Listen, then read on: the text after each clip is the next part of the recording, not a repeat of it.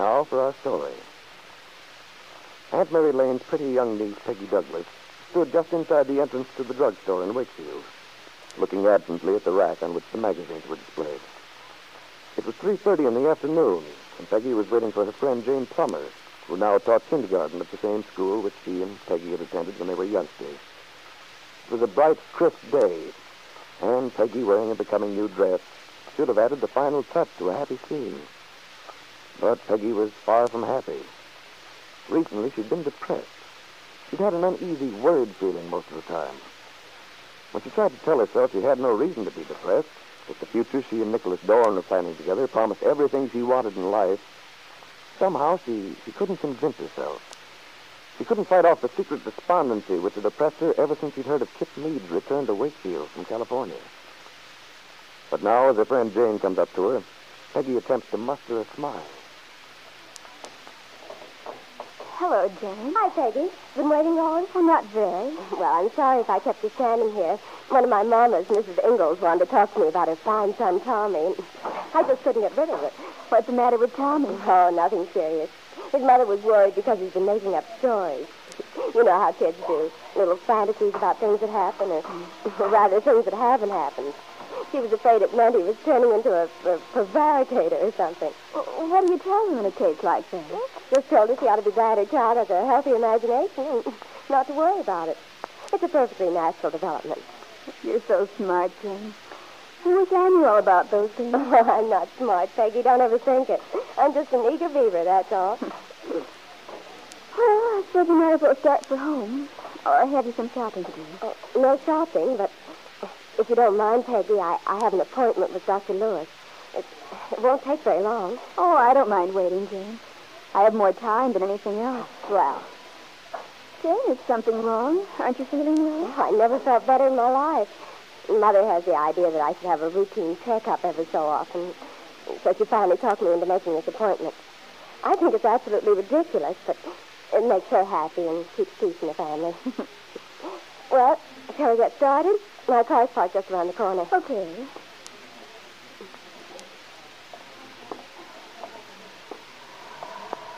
Oh, it's nice outside. Why don't we walk over? It's just as easy. Okay, let's. Well, what have you been doing all afternoon? Having fun while I was slaving away?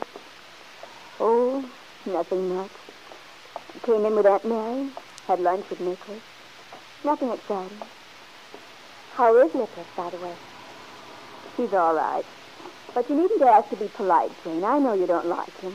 Oh, that's not it, Peggy. I like Nicholas all right as a person. I just don't especially like him for you. That sounds familiar. As a matter of fact, I don't think you really like him for yourself, if you don't admit it. That's ridiculous. I know what I want. Yes, I think you do, too. Only that's something else you won't admit to yourself. Honestly, Jane, I don't know what you're talking about. All this business about admitting and not admitting things to myself. I'm not a child, you know. No, Peggy, you're not. You're a big girl now. Look, I'm going to tell you something. But I don't think you're going to like it. Well, go ahead. Not that I don't know what you're going to say. You might just as well save your breath. I'm not so sure you do know quite. Oh, yes, I do. You're going to tell me what a swell guy you think Bill is and how unreasonable I've been and so on and so forth. Peggy, you're prejudiced and you always have been. Peggy, it isn't so much what I think about Bill. It's you I'm concerned about. I don't want to have a disagreement with you, but I'm your friend, and I feel I ought to talk to you straight from the shoulder. Of course, you're right, Jane. I'd do the same with you. I'm sorry that we don't see things the same way about Bill. That's just it. I think we do. But I think you're hiding from yourself somehow.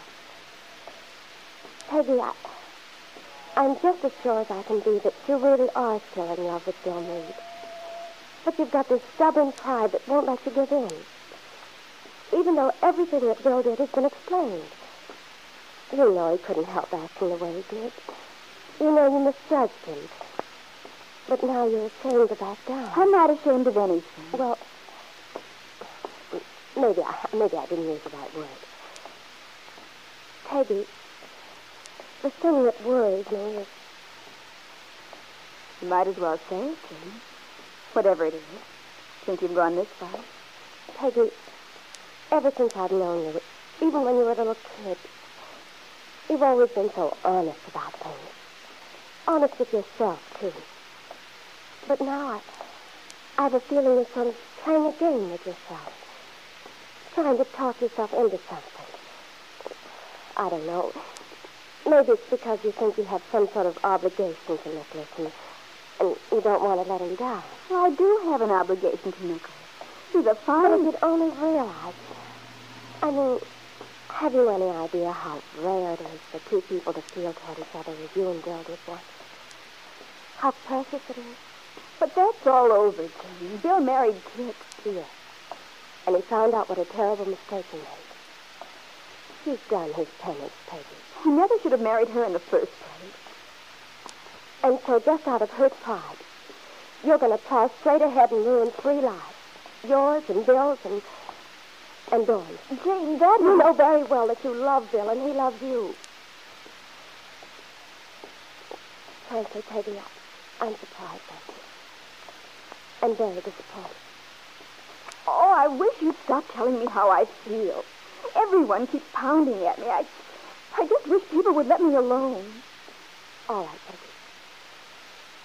If you can look me straight in the eyes and tell me you're not in love with Bill Meade, I promise never to say another word about it. All right, Jane. You win. I am in love with Bill. Everything you said is true. I knew it, Peggy. Don't you see that I just couldn't stand But by? whether I am or not, it doesn't matter. It doesn't change anything. It's too late. Peggy, Please, Jane, let's not talk about it anymore. I can't. Okay, Peggy. Okay. The girls were silent then until they arrived at the doctor's office and greeted Dr. Lewis, who had known them both since they were youngsters. Jane went in to have her checkup, and Peggy sat in the waiting room alone, rippling through the pages of the magazine, but actually seeing nothing of its contents. A few minutes later...